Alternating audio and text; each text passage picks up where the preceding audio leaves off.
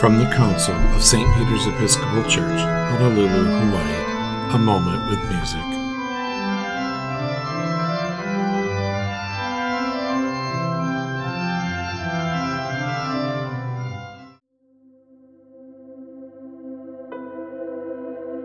The heavens declare the glory of God, the skies proclaim the work of his hands.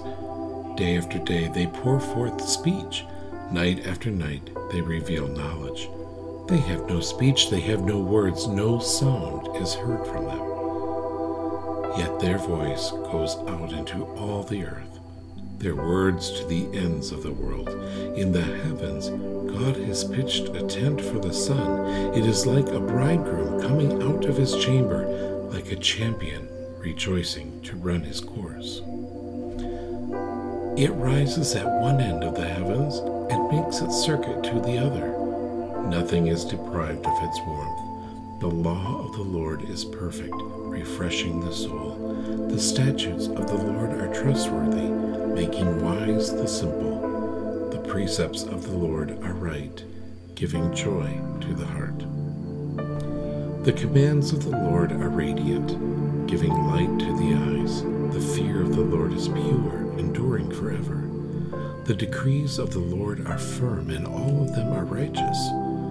They are more precious than gold, than much pure gold. They are sweeter than honey from the honeycomb. By them your servant is warned. In keeping them there is great reward. But who can discern their own errors? Forgive my hidden faults. Keep your servant also from willful sins. May they not rule over me. Then I will be blameless, innocent of great transgression. May these words of my mouth and this meditation of my heart be pleasing in your sight, Lord, my rock and my redeemer.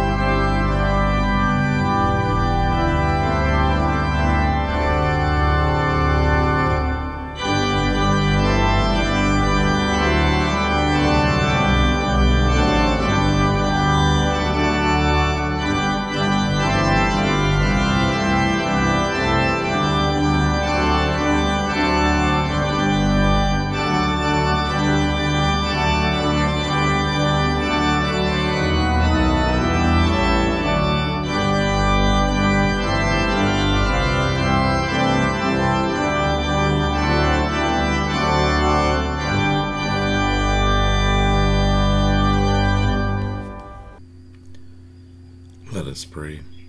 I thank you, God, for this most amazing day, for leaping greenly spirits of trees and a blue true dream of sky, for everything which is natural, which is infinite, which is yes.